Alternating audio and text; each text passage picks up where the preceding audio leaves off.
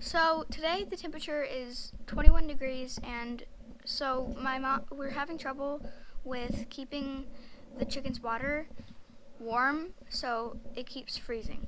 So I was given the job of seeing what we could do about that.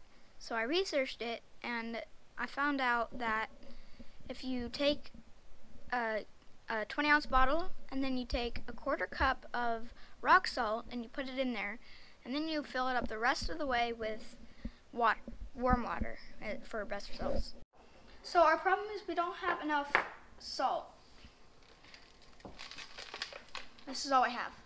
So we need to figure out if we can use the other, different kind of salt. GoPro, stop recording. So my mom got out the Himalayan pink salt. I like pink. So we're gonna see if we can get, if we should. Like if it'll work. Yeah. Okay, go ahead and fill it up. All the way? Yeah, sure. Oh. GoPro, stop recording.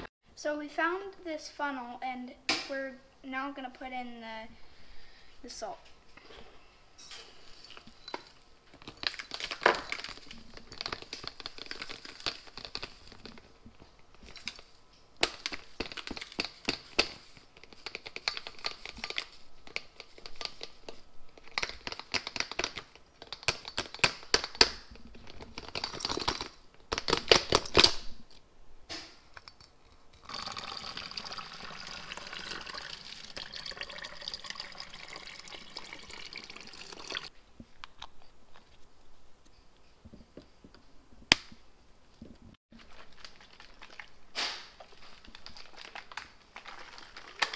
It's pink water!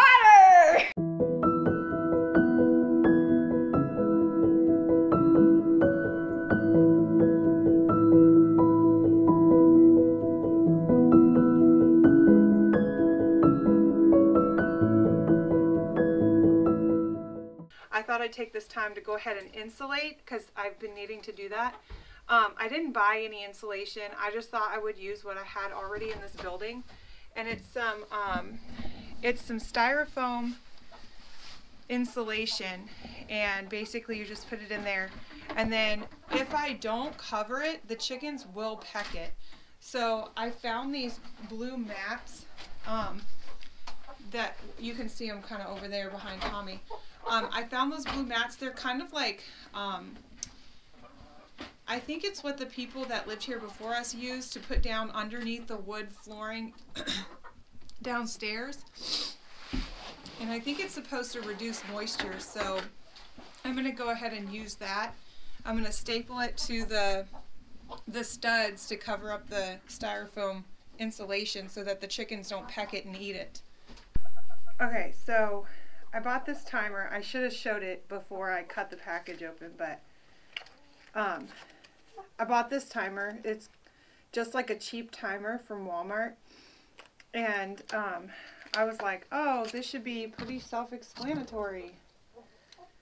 And I'll just get it out of the package and plug it in and I'll know what to do. And I did not. So I guess I'm going to have to read the directions now. But the idea is to plug the lights into this so that way I don't have to come out here at night to cut the lights off. I can just, and I don't have to, I can just come out to feed them and water them every day. I don't have to worry about getting out here at a certain time so I can cut the lights on. So this will turn the lights on and off whenever I need them, but I've got to figure out how to do it first. So, guess it's time to read the instructions.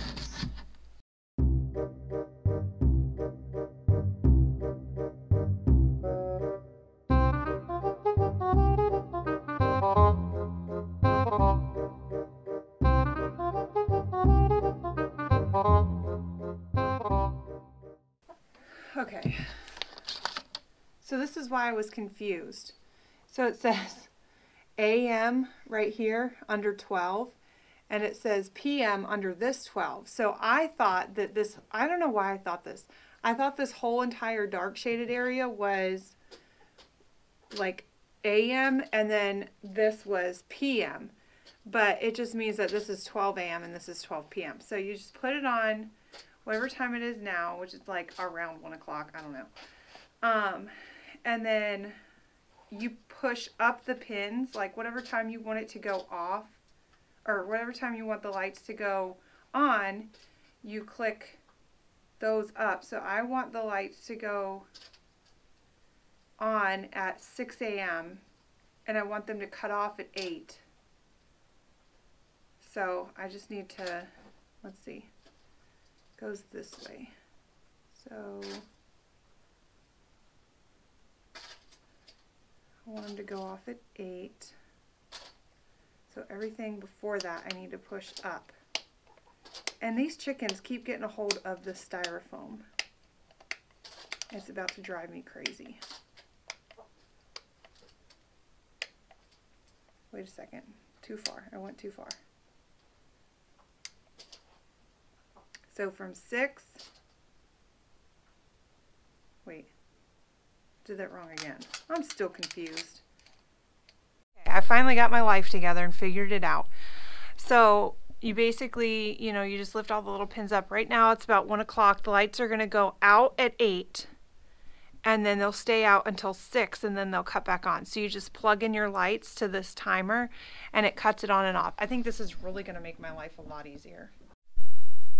Okay, so another thing that we've done in the coop, Mr. Fitz loves me so much. He came out here in the cold and he put a camera up in the coop. I've got to figure out a way to get this cord up out of the way because right now it's like hanging in front of the door, but whatever.